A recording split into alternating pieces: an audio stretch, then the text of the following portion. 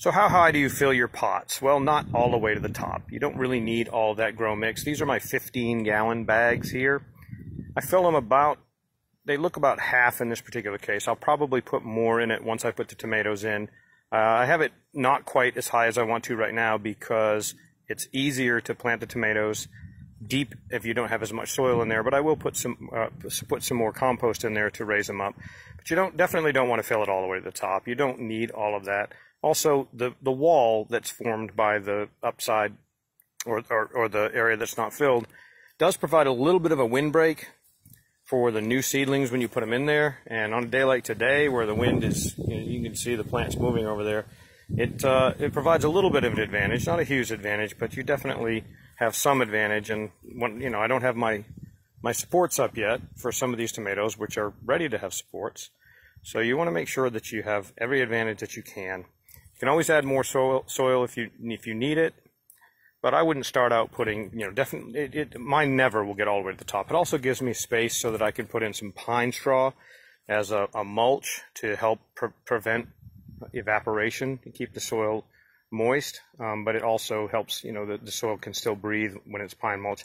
I don't put leaves and things like it in there for a compost because they tend to compact too much and it can really affect how well the soil can breathe. So don't fill them all the way to the top. This is a 15-gallon one.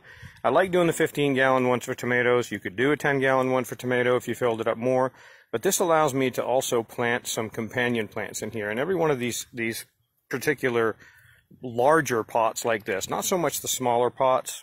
This is, I think, a 10-gallon one. I can plant one or two small basil, globe basil plants, maybe even a couple bush beans in here.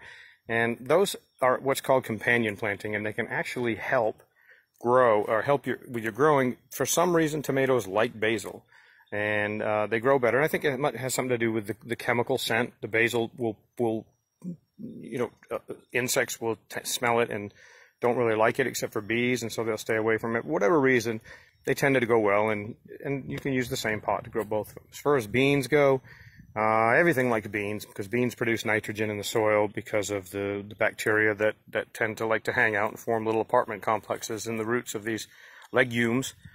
So yeah, don't fill your pots all the way up. Just fill them about 2/3 of the way by the time you're finally done filling, and then you want to make sure that you use some kind of mulch on the top so that they're not drying out quickly. And they will. They'll dry out real quickly if you don't.